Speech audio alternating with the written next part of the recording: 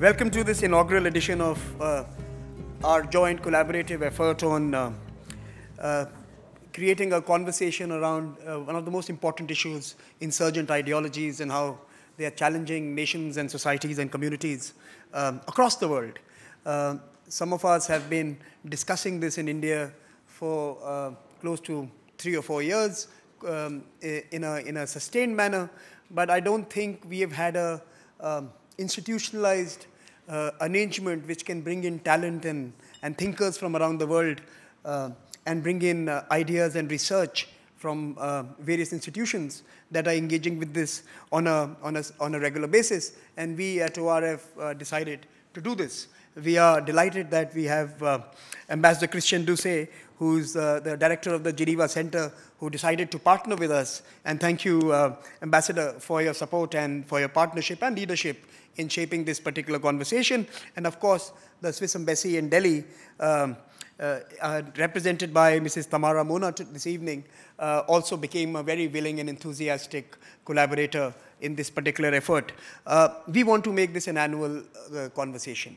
It's not a one-off for us, and I think this is going to be the 4th big platform we put together at the Observer Research Foundation, and we are going to be encouraging and inviting contributions around research and of course, the thought pieces that we will carry on this particular microsite we have created. So this is something that we will be following up on, and we encourage all of you to share your ideas and thoughts on how to shape this program in the days ahead. So all of you who have come here should join us again next year around the same time for the 2nd edition of this particular conversation. Now, I don't want to take any more time other than the fact that I want to congratulate at the very beginning, at the outset, my colleague Maya Mirchandani, who has single-handedly created this fantastic forum and program.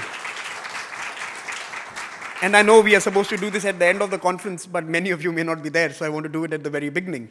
Thank you, Maya, for shaping this, and Sushant and your team, Sonakshi and Swati, for putting this all together. With that, let me first invite the chairman of the Observer Research Foundation, Mr. Sunjoy Joshi, to deliver the opening remarks. Mr. Joshi, please. Thank you, Samir, for that opener. It's a delight being here. Ambassador Dussey, thank you so much for this partnership.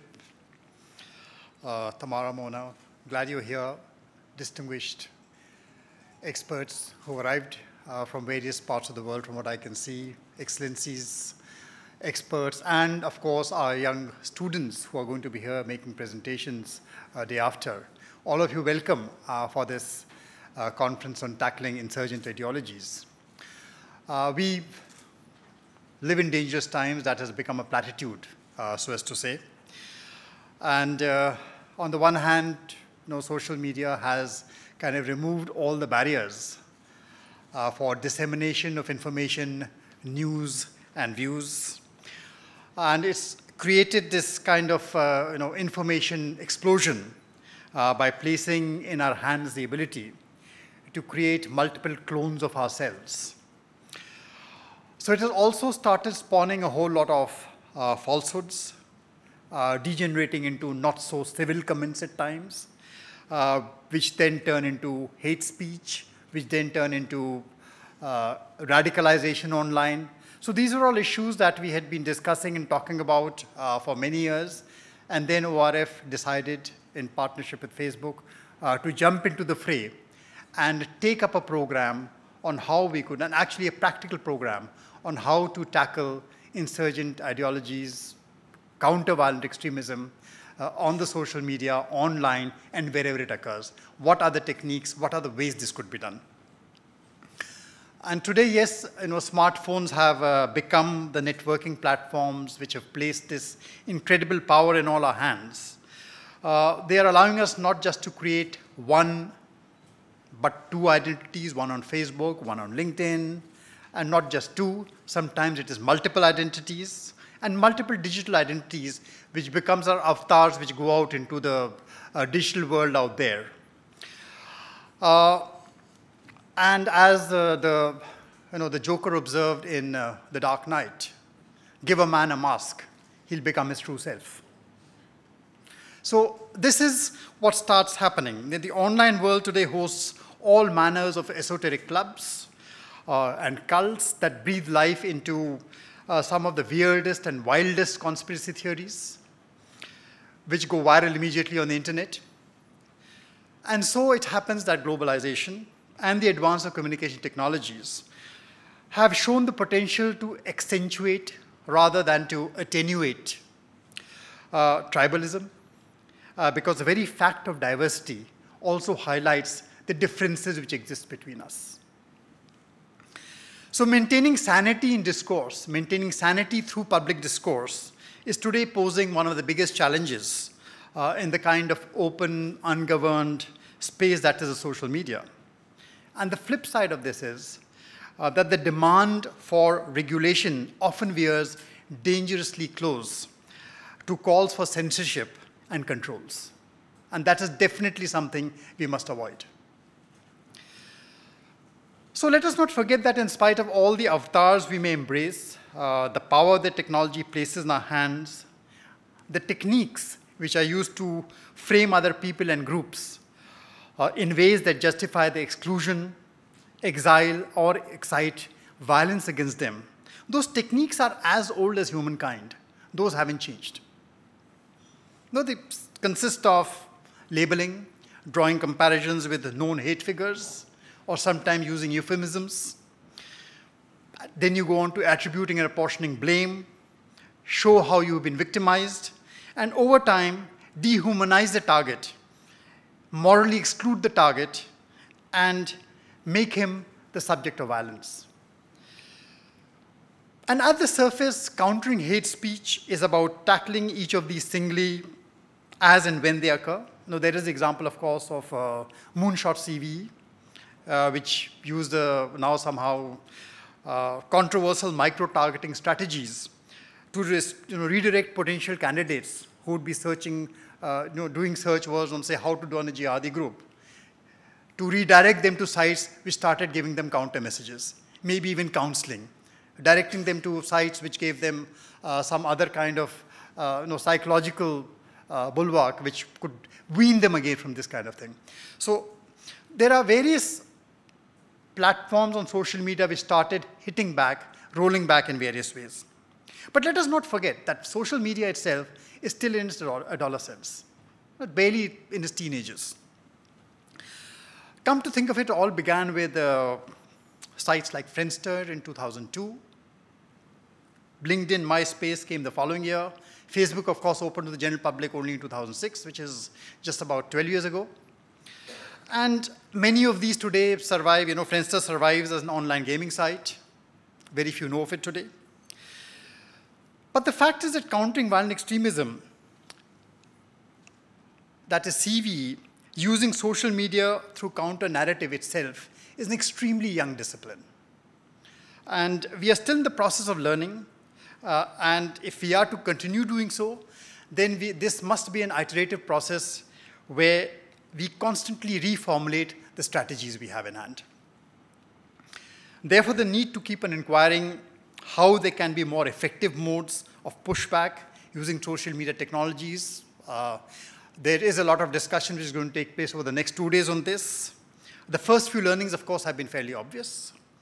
It is not simple messaging like Islamist narrative must be countered as a counter-extremist priority.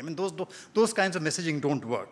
Counter-narrative is least effective if it becomes a euphemism for propaganda by governments and states. It has to completely stay away from something like that. Second, as we develop strategies for developing counter-narratives, it is instructive to bear in mind Walter Fisher's dictum, proposing that narratives. What is a narrative? Narratives are not just the bread and butter of the film industry. Narratives are patterns constructed by human beings in order to understand a world they cannot really make sense of, which confuses them. That is what a narrative is. And for that reason, religion always has been one of the richest storehouses of storytelling, the richest sources of narratives. The richest stories come out of religion. So counter-narrative cannot be limited to counter-messaging. Counter-messaging simply assumes that terrorist texts or videos are limited in the reach as pure communication or propaganda tools. And as studies show, it is impossible to understand jihadism, its objectives, its appeal for new recruits, and its durability without understanding the culture it spawns. That is extremely important part of the jihadist narrative. Therefore, for effective counter strategies, it is not just in the lies and the untruth, and we many times just tend to focus on those. So it is not in just the lies and the untruth where we focus exclusively, but rather the coherence and the fidelity to events in the larger world which they create, that needs to be the target. Because these are what lend extremist narratives their power, the power to draw people in, to include them. Because for any narrative to work as a plausible and coherent narrative, to be the one that attracts people, draws them in, it must tell a story that makes sense of the world to its adherents. And that is a strategy they use. Because this is how it sucks them in. No, and it is the cultural resources available to a violent movement that sustain and direct that movement far more than material resources such as finance or weaponry. So over the next 2 days, we'll be discussing the efficacy of various approaches to tackling insurgent ideologies and examining the approaches of different states and the policies they may have adopted to tackle violent extremism. As far as ORF is concerned, let me make a confession. If the field is young, we are even younger. We decided to enter into this field 1 year ago. India has so far prided itself to be a bulwark against the spread of radical ideologies. But however, we believed and still believe that it is not something that we can take for granted. And a study by ORF scholars of comments posted on public Facebook pages between 2016 and 2017 indicated clear signs of accentuating polarization. So we roped in organizations like Youth Ki Awaaz. We began our own exploration in this space, and our Voice Positive Challenge sought to involve youth in a program that worked with teams of students from across 60 colleges across the country. We did not restrict ourselves to the metropolises, but went down to tier 2, tier 3 cities, involved the students there. And the challenge before them was to be creative and develop and execute counter campaigns on social media that were credible, that were effective enough to resonate within the communities. So our workshop threw up some interesting learnings. Depolarizing the social discourse is about creating, as I said, a counterculture that does not merely obliterate, but assimilates. It assimilates the differences that extreme ideologies try to create. The narratives we seek to seed must be part of the counterculture and themselves pass the test of coherence and fidelity. So it is all about not just the message or the medium, but it's in a way of creatively fusing form and content, and above all, the community cultures in a method which is completely sincere, and that is the most important part of it. So our studies as well as our interactions revealed how hate speech was provoked by specific incidents, so news flow has a very important impact. Therefore, the need for people who are soldiering in this field to keep an eye constantly on the news. Well, 10 of the teams which did this are here. They will be presenting some of the campaign strategies to this audience of academics, practitioners. We have law enforcement officials in our midst. And the paradox of our times is that it is established through studies that the highest risk of indoctrination is in the age group 8 to 18. And the paradox is that this is precisely the age group that can most easily be channelized into creative community and social activities. And it can become a bulwark against as effective community networks for any CV program. So our hope is that some of the learnings as we go along down this route move beyond being student projects, and in the process become a learning for us and others in sustainable strategies in countering violent extremism. That is all I have to say. We'll have a lot of these discussions as we go on the next 2 days. Thank you so much.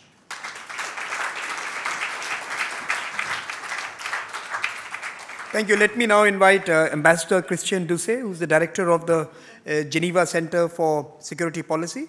Ambassador, please.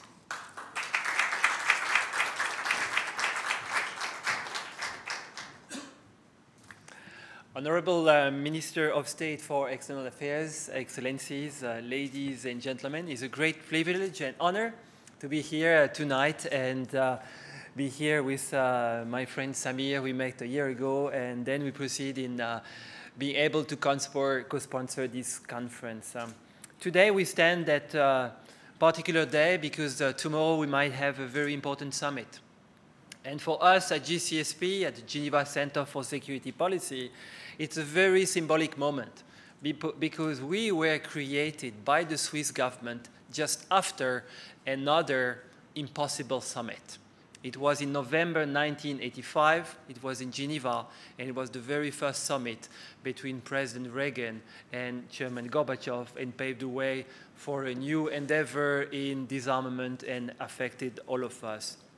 So, as we are opening this conference, as observing recent development in the world, one might think that countering and preventing violent extremism is a quickly disappearing idea. However, the concept is still going strong. The world has decided to march on in its effort to focus on prevention, as well as identify and address the root causes and symptoms of violent extremism. This is also largely inspired by the 2016 PVE action plan of former Secretary General of the UN, Ban Ki-moon, who challenged the world, and especially its leaders, international organizations and NGOs, to take a lead effort on PVE. This is especially evident in Geneva, where the GCSP has been proactive and strategic in taking the lead in CVE and PVE in 3 domains: dialogue, education, and research. Already in December 2015, in cooperation with the Permanent Mission of Morocco and the United States of America, we hosted the first international policy dialogue on PVE. In 2016, we took the lead in advising and supporting the first meeting of the Group of Friends of PVE. The group, 40 nations strong, met formally for the first time in September 2016 in Geneva. We are also engaged in building capacity and creating global networks for members of civil societies and NGOs. In April of last year, we partnered with the Global Solution Exchange to host 37 non-governmental institutions in Geneva, and we are on the steering committee to help support groundbreaking research on PVE along with the United States Institute for Peace. We've also jointly created, along with the Federal Departments of Foreign Affairs of Switzerland, an online platform from the prevention of violent extremism in order to create a virtual community and to engage collaboration for all international stakeholders working on PVE. A week from now, we will host a workshop that will focus on 2 concepts: political Islam and far-right extremism. These 2 undesirable components energize each other. For this reason, analyzing similarities, differences, and shared propaganda strategies between the 2 ideologies is increasingly crucial for European efforts against all forms of radicalizations. As regards to education, the second part of our work, we were the first to design an international course entitled Designing a National Strategy on PVE, a course designed for policymakers and international officials to create comprehensive and inclusive strategies on PVE for national, regional, and institutional framework. Since then, we have conducted multiple PVE courses, some in cooperation with international partners, for example, Hedaya and the Global Center for Cooperative Security, or designed specific countries, such as Afghanistan or Thailand. As was mentioned before, narratives and content narratives is very important. So we have decided to create a new, groundbreaking initiative that uses the combination of media in all its forms, traditional and social medias, and all the form of arts, from live art, street art, music, dance, film, and theater. There is the prospect on supporting tolerance, humanity, and preventing conflict. We have given the task to a Syrian refugee, and since then, this Syrian has been creating a very new course, and one of the popular courses, most popular courses at Georgetown University in Washington. And her tagline and the motto of the course is just simple, and in line with what you said before, Mr. Chairman. Let's make peace more captivating than conflict. And nonetheless, people weaponize all forms of arts and the media. PV needs a comprehensive, global, and innovative approach. It is our responsibility to create new ideas, foster creativity, and build integrity. Our philosophy at GCSP is simple. It is, don't fight the problem, shape the solution. We will continue to be very active in promoting the momentum on PV and CVE, and we are very much looking forward to exploring with you new avenues and to collaborate with you and the global community in preventing violent extremism. We and my colleagues from Geneva, we are thrilled to be here tonight to share our expertise and help support this timely event. I would like also to thank ORF, to thank the Swiss Embassy in India, and also the British High Commission for their work in co-sponsoring this event. I wish everyone a fruitful event and all good discussions. Thank you so much. Thank you. Let me invite Mrs. Tamara Mona, the Chargé of the Swiss Embassy to India and Bhutan. The embassy in Delhi is commemorating the 70 years of Swiss-Indian friendship, and they are supporting this event and this particular project under that ambit. Ms. Tamara Mona, may I invite you, please.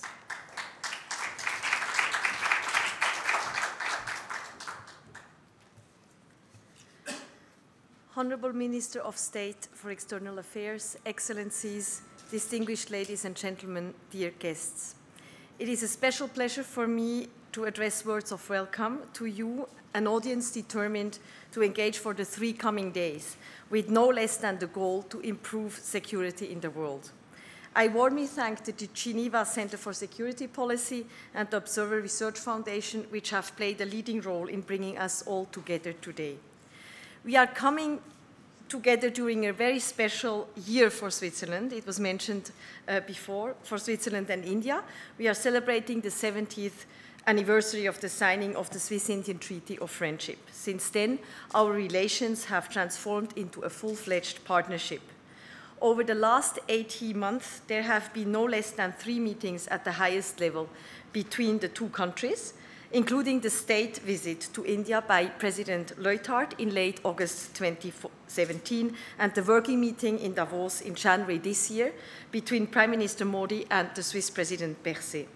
These substantive contacts are strong indicators of our intensifying and rich relationship.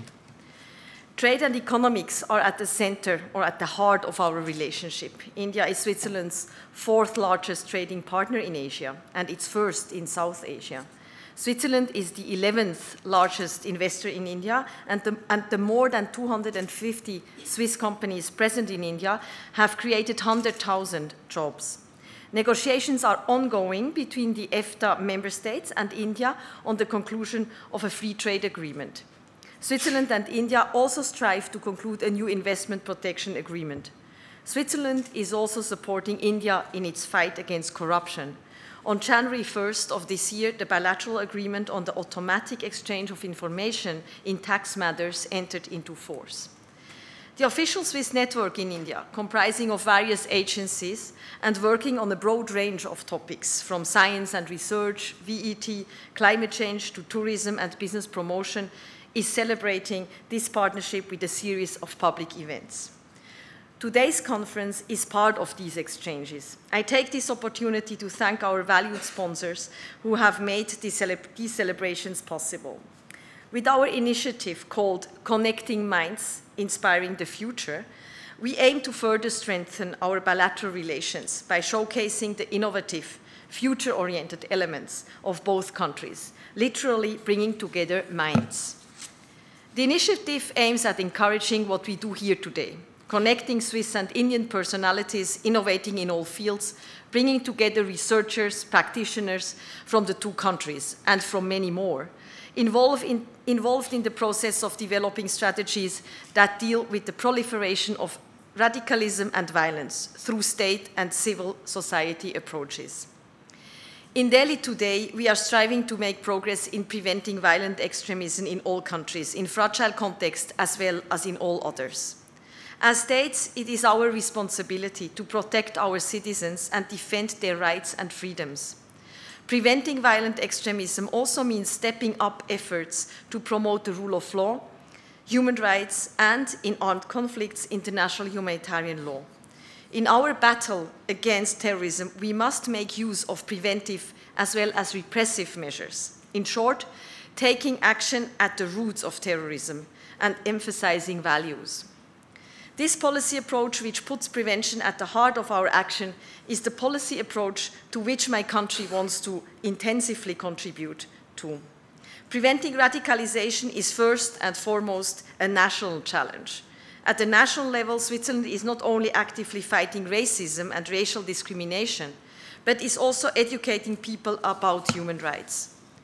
The counterterrorism strategy of the Swiss government focuses on 4 spheres of action: prevention, law enforcement, protection, and crisis management. The strategy aims to prevent radicalization through education and employment and measures aimed at conditions in prisons, youth centers, and places of worship, through dialogue with particularly vulnerable communities, and by preventing the stigmatization of minorities as well. Our domestic experience guides our foreign policy commitments. Countering terrorism by preventing violent extremism is a priority of our foreign policy, and we are convinced, firstly, that human security for all is an integral part of national security, and secondly, that preventing violent extremism is the most effective way to counter terrorism. In concrete terms, we have developed a foreign policy action plan for preventing radicalization and violent forms of extremism. Its priorities: young people and women. One of its key instruments, International Geneva. Children and young adults do play very different roles in the context of violent extremism.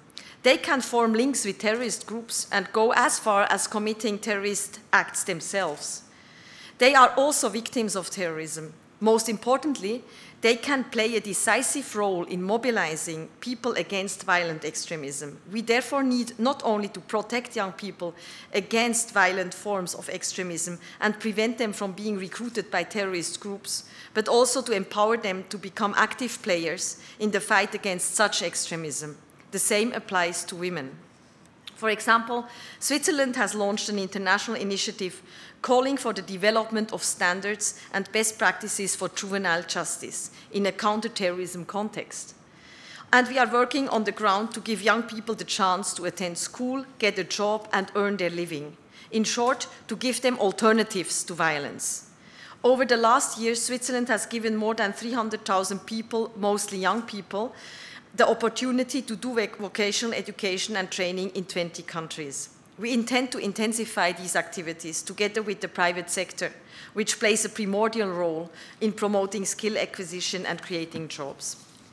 Switzerland can make a real contribution to these efforts thanks to International Geneva.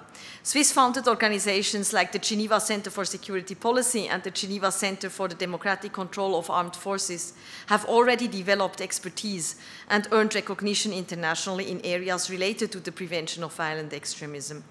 Let us not forget, ladies and gentlemen, that investing in the prevention of violent extremism costs far less than mitigating its consequences. The Tackling Insurgent Ideologies dialogue will give a platform to an exchange of ideas, thus helping stakeholders to find out more what will and can succeed.